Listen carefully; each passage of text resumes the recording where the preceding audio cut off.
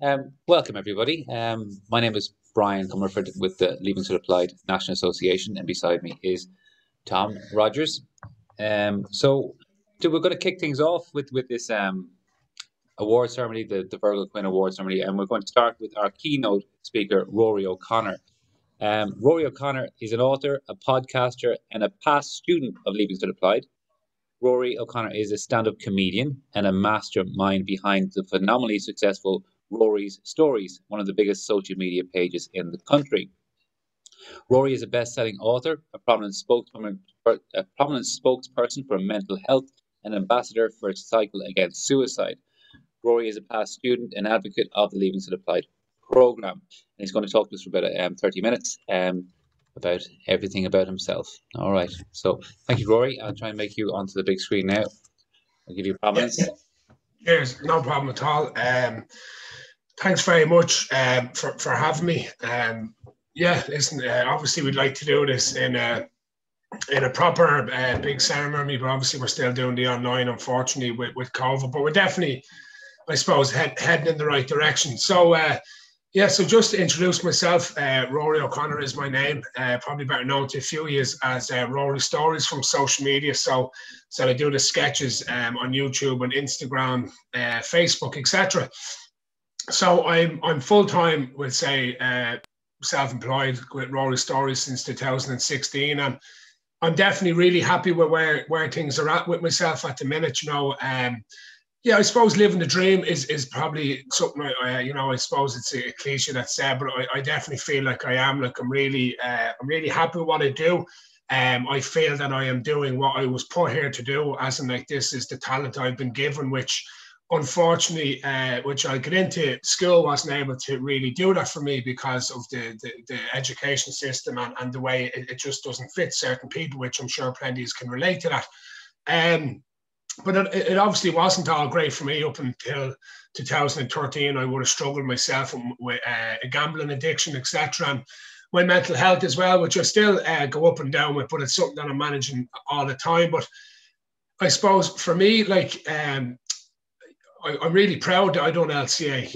It's something for me that I think it kind of made me who I am because, as you know, there's a little bit more freedom in the classroom compared to the rest of the Leaving Cert. You're allowed to be yourself a bit more. The teachers treat you a bit more like an adult than they would, I suppose, in normal Leaving Cert. And it certainly was the case for me, like, because I suppose to bring you back to when I went to school, I started primary school in the 90s, and I struggled in primary school from a young age. So like the teacher would be writing on the blackboard and I'd be struggling to keep up with the teacher. And she'd often say, has everyone got this so I can rub it off and start again? But I'd never be anywhere near where the teacher was in the blackboard. And I just found it easier to distract others and get kicked out of class, like, because I wasn't willing to put my hand in the air and say, teacher, do you mind slowing down? Because I didn't want everyone else in the class to think that I was stupid. Because education, as you know, especially back when I was there, is very black and white. Like if you're not good at spelling or maths, you're just stupid. Like that's the way it kind of is portrayed, certainly when I was in school. And I just accepted from a young age that I was stupid. And I became the kind of mess in the classroom. And I spent a lot of my time kicked out of class in primary school. And looking back, it definitely had an effect on my confidence, because whenever I'd hit a scenario in life where something was tough, I'd just be like, oh, well, I can't do this because this is what I was told in primary school. So I went on to secondary school and I'd done the junior cert. And then I didn't really want to continue on in school. I wanted to leave, but my mum was like, oh, we'll just do something. So the LCA was the option. And yeah, listen, there was a stigma around it, oh, look at these kind of losers can't add and let's count apples. But like, it's funny. And again, at the time I believed that, but looking back now, it's just different individuals who are talented at different things. And that's what's great about the LCA course, as you know, like you kind of have a bit more of an idea what you're good at and what you're not good at when you head into the real world that you wouldn't be given in the normal Leaving Cert. The way I know we done metal work, and like you would obviously done PE and science, which certainly wasn't enjoyable for me, but there was different subjects that we done, and you got the opportunity to go and do work experience. Now again, I'm not sure with the COVID, obviously, it might be different for you all, unfortunately, with your work experience. But for me, it was great. I got to go and do something like, and then walk away going, well, I definitely don't want to do that when I'm older or whatever. And you might have some idea what you're doing. So I had a great time. Like I had a couple of very good kind of teachers in school, like Caroline Matthews from Ashwood Community School was my kind of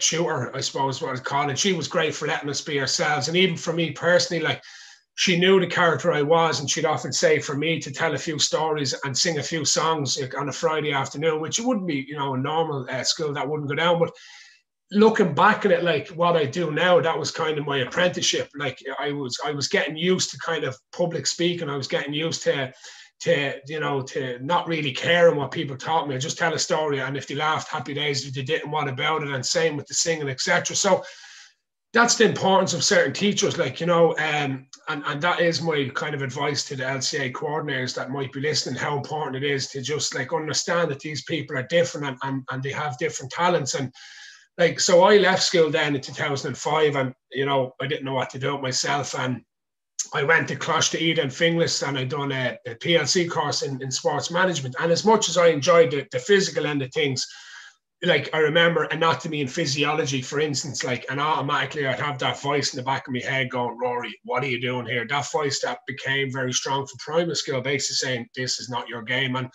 I quit then after a few months, and then I got myself a trade as an electrician just to keep my father happy. But sure, I couldn't be an electrician on a month of Sundays with these big Mars bar fingers on me. Trying to wire a bit of cable was very difficult to me. And again, that's only the practical end of things. So I couldn't even spell electrician on my FOSS forms. I had to turn to a fella and ask him to spell electrician for me. So what hope had I?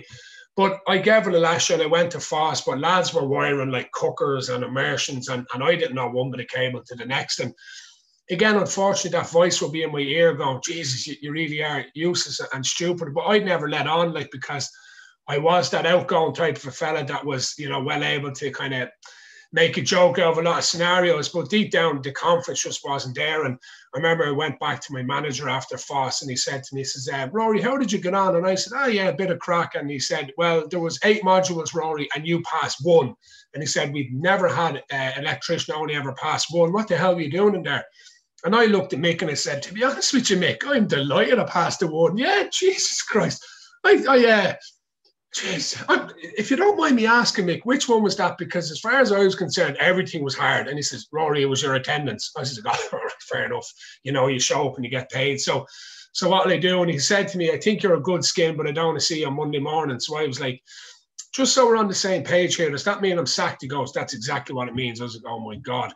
So I went back then to the parents, and again, like, Jesus, Rory, what are we going to do with you? And you were no good in school, and now you're no good on a building site. And that's kind of the way the culture was in Ireland. Like, there was no one really sits down and says, like, well, what are you good at? Like, and for me, it was making people laugh and just, you know, being a bit of a character. But like, I would have never thought that was possible to do, because in Ireland, it's kind of like, you know, the way we were all reared is like, you know, you go to school, you get a good leaving cert, you go to college, you get a degree, you get a good pensionable job, you get a mortgage, all in line, and then at some stage you die. That's how you live your life. And it's like, no, I don't believe that that's the case. And for me, like, I because of my lack of confidence, I got into a gambling addiction when I started about 16 years of age, and it kind of kept going and going, and I kind of kept turning to gambling to make myself feel better, because I was in an office job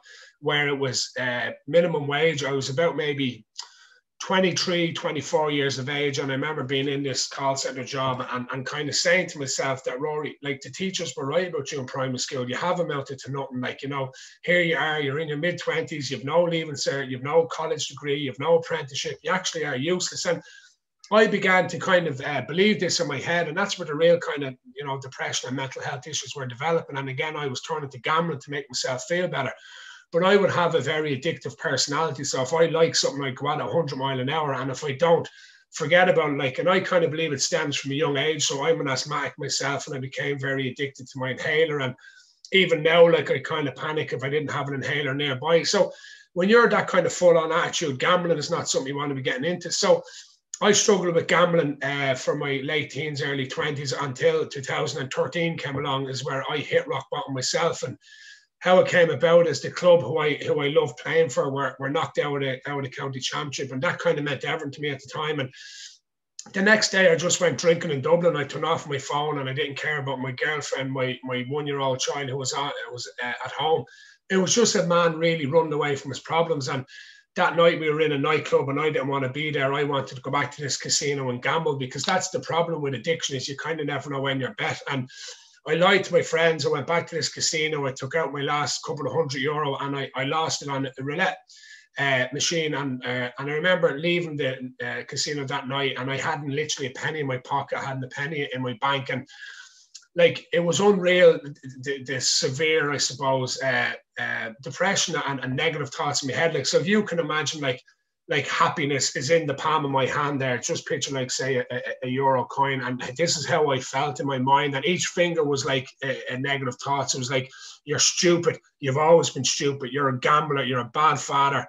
You've nothing going for you. Like, you're just useless. And I believed this. And I've no problem saying suicide was very strong in my head that night, because I felt that I was just no good at anything. Like, but thankfully, two things came into my head that night. One was, when I was a young fella, my cousin took his life completely out of blue. He was only 23, and I remember very well. And, I kind of remember the ripple effect, and I kind of swore that this can't happen, because I seen how devastated his parents were. And then I was also at a funeral of a man called Shane McEnany from Nobber, County Meath, who took his life by suicide in 2012. And I was down at the funeral, and it was a very sad occasion, obviously. But his brother said something very powerful in the church, Jerry.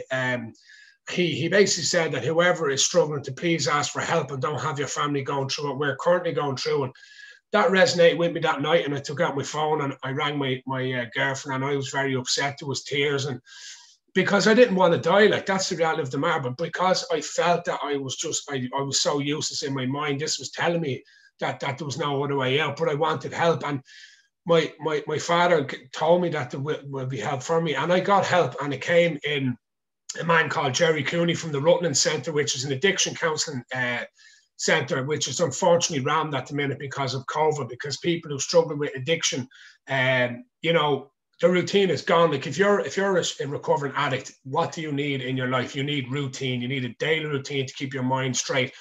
And what's the worst thing that could happen to that is COVID. Get into your house and stay there for the next God knows many weeks, and only stay within your 5K. So they're unfortunately struggling. But I met Jerry anyway, and he gave me the best bit of advice ever. He spoke about addiction from a negative and a positive platform.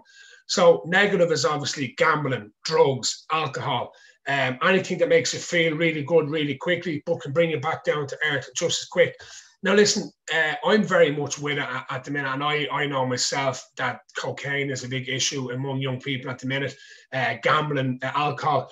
And listen, my honest advice on that is, you just need to be very wary of these things, because if you have that attitude like I have, you're going to get sucked into this environment, and nothing good is going to come out of it. I know you might think you know everything now, and I thought I did when I was 17 or 18, but trust me, you need to just understand that these are dangerous, I suppose, stuff to get into pretty much. And that for me, like, was an issue that I kept turning to the negative platform, which was the gambling, which was the alcohol, but then Jerry mentioned about this positive platform. He said that some of the most successful people live in this platform, the Denzel Washingtons, the Oprah Winfreys, the Katie Taylors, people who are obsessed with what they do, because they channel all their energy into that. And he said to me, you need to find something that you're interested in, and you have a passion for it. And I went away, and I genuinely said, well, I've always wanted to get into acting and comedy. It's something that I've always been passionate about.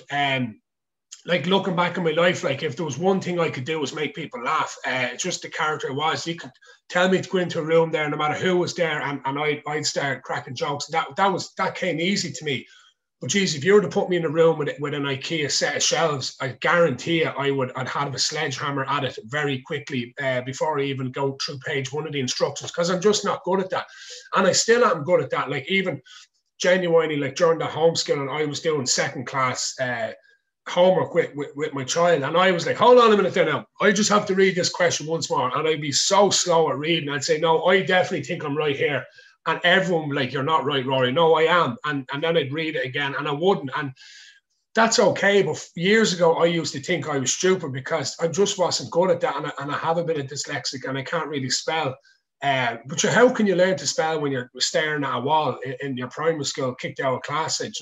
Really, you're not going to learn too much looking at a wall. But for so long in my life, I thought that I was stupid just based off this education system, which only suits a certain amount of people. And that's why, the LCA was so good for me, because it wasn't all about writing. It wasn't all about spelling. It wasn't all about taking in information from a book.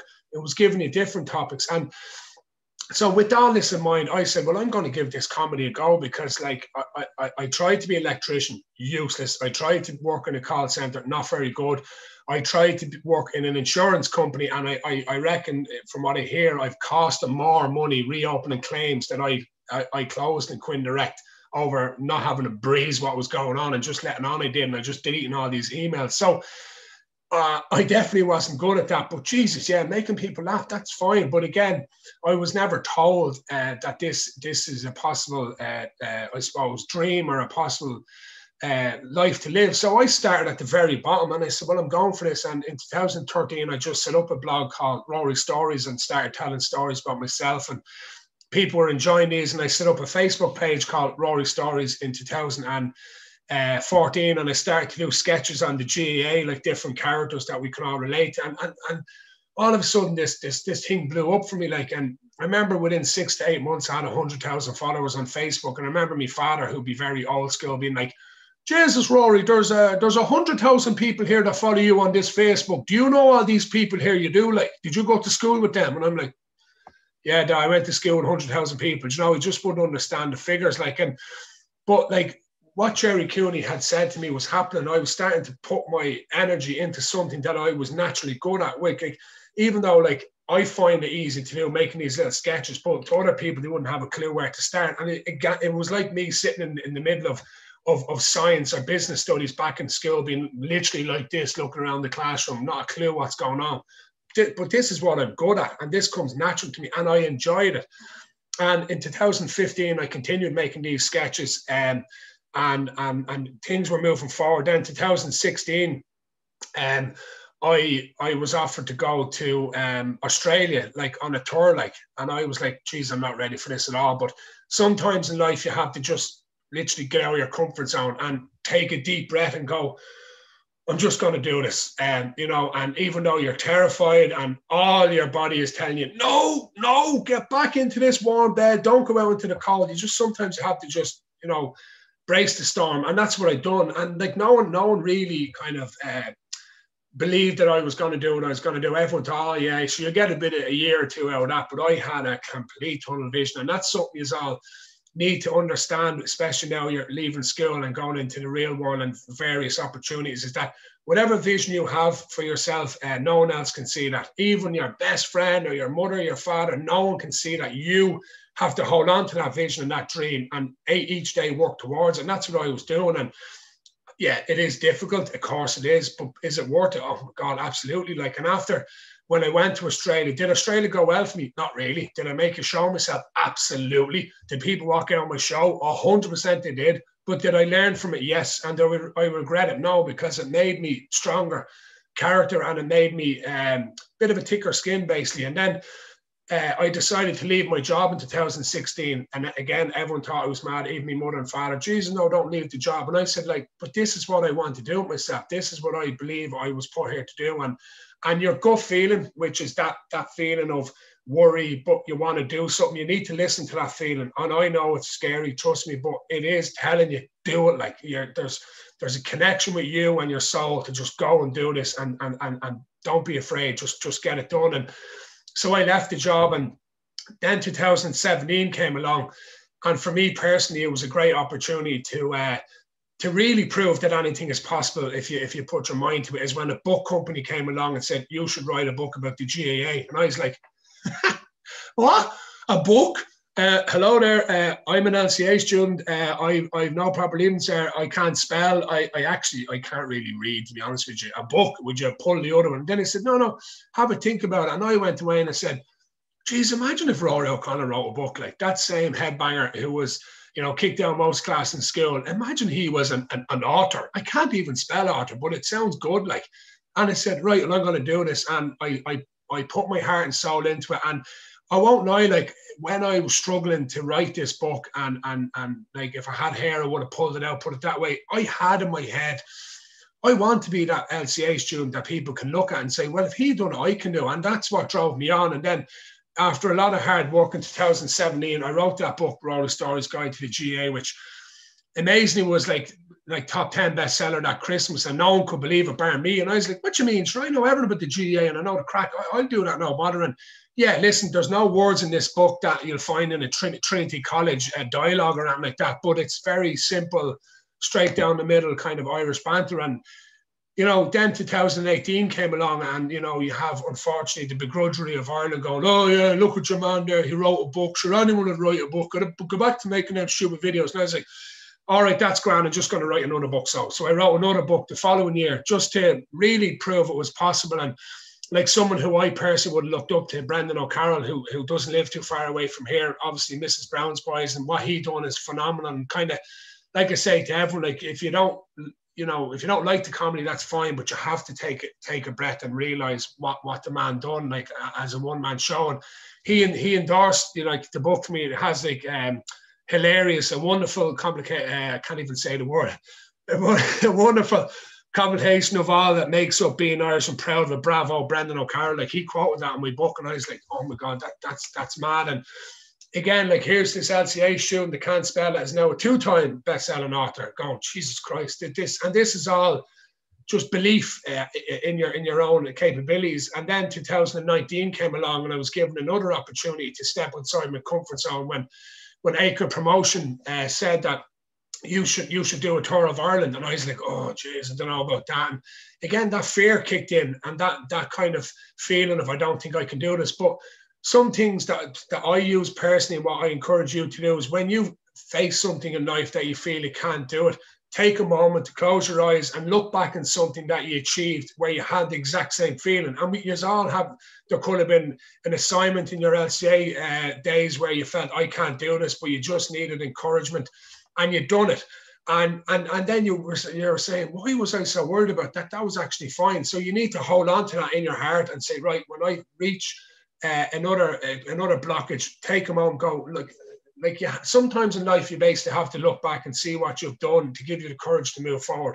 And with that in mind, I said, yes, I'm going to do this tour. And one by one, all these venues sold out, including Vicar Street. I stood in front of a full house in Vicar Street in 2019, telling stories, being the same person I was in school, but now doing it for a living, like, and people were enjoying these. And I remember taking a moment to myself and saying, 6 years ago, I felt I had nothing to live for. I felt that I was useless and worthless. And here I am doing what I've always dreamed of doing, you know. And that's why, you know, 2020 came along and I was given an opportunity to tell my story, which is Rory's story. And it's just an honest account of my life. But there's 2 pages that I love showing all students, because I just think it's a really good example that the person you are today doesn't necessarily have to be the person you are tomorrow, right? And here's the example here. So this is 2 letters from my old secondary school, Ashbourne Community School. And one letter here is dated, let me see again, it's the 23rd of March 2001, which is 20 years ago, imagine. And it's a letter suspending me from school. One of dozens of letters that my mother has at home. Rory's a disaster. He's no attention span. We don't know what to do with him, etc., etc. That's fine. That's okay. But then you have this letter here, which is dated the 17th of January 2020, last year. And it's a letter from the current principal inviting me back to the school to speak to the students as kind of a role model or an ambassador for the school or a success story. You know, the same role model that sat outside the principal's office on this page, you know, 16, 17 years previous, written off as no good. And I just like showing these because, you know, you might be sitting there now and, you know, going, well, I'm not good in school, so I'm never going to have a good job or have a good house or have money. Yes, you will, like, but what you have to do is a few things. One is don't be afraid to fail. Whatever you do in life, go at it 100%, and don't listen to negativity. Unfortunately, in Ireland, it's a difficult place to chase your dreams, but hopefully your generation will change that. Be happy for each other. And get out of your comfort zone as much as possible. If you're feeling like, oh, nothing can go wrong here, nothing will go right there either. So if you do what you've always done, you'll get what you've always got. Basically, like, that's the way life is, and that's why, that's why I'm here to talk to you today, to tell you that, like, don't use LCA as an excuse to tell yourself that you're not good enough for anything, because you are. Listen, there's so many people that done the Leaving Cert, got 600 points, and they're not happy with their life. They're not happy with what they're doing.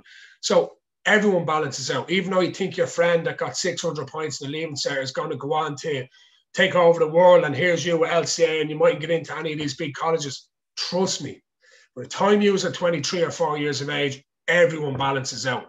And the key to it is believing in yourself, believing in your ability, and backing yourself. When you have an opportunity to do something you want to do, trust your heart, trust your gut feeling, and go for it. And when you are struggling, honest to God, think of my story. Like, I am holding 3 best-selling books in my hand, and I can't spell. Like, so don't try and tell me that you can't do something that puts fear into, because I'm telling you here now, you can. And like I said to you, I had LCA students in my mind writing that first book going, because when I was doing LCA, I didn't have anyone to look to and say, Jesus, well, your man done LCA and he done all right. I just didn't have anyone like that. So that's why you do, like, and I'm proud of being that person that done the LCA and made, like I'm doing well for myself, and I've only started, like, because it's getting over the first few humps. And once you realize I'm good at this and I work really hard, well, then sky's the limit. There's nothing that you can't achieve if you put your mind to it. That is an absolute fact, So, listen, that's pretty much all from me for today. So, I suppose, like, first of all, I want to obviously congratulate all the winners. Fair play to you. Like, that's a nice achievement to have. I don't think I got any awards myself after the LCA, but I have a bit of paper somewhere in the mother's house that has my. I think I got a distinction, if that's what it was. Maybe I didn't, but I'm just going to say I did, because the teachers, I got on all right with the teachers. But yeah, so listen, the very best of luck to you all going forward. And like I said to you, limitations are only in your mind. Just remember that you are all super intelligent in different ways. And like myself, for a good few years, school wasn't able for you to blossom because you struggled. I struggled in school probably more than a lot of you. And like I said, I'm doing okay myself. So it's a big world out there, and everyone is gifted in different ways, and there's something out there for you, but you have to be willing to get outside your comfort zone. You're going to fail at things. I failed at a lot of things before I found Rory Stories. I still fail at certain things I do, whether it be bad videos or bad comedy shows. That's part of life. Not everything's going to be up. You're going to have to experience some down, But above all, just be happy with yourselves. If you are struggling with your mental health, don't be afraid to talk. It is okay not to feel okay. I have up and down days, and I've no problem admitting that. But I plow on, and I talk to people when I'm feeling low, and I exercise on a regular basis, and I just mind myself. That's what you got to do, So, listen, again, thanks very much for having me. And like I said, I wish you all the very best of luck and enjoy the summer. And I want to see some of you doing some incredible things over the next few years, because I know each and every one of you are capable of doing. All right. So, listen, thanks very much anyway. Cheers.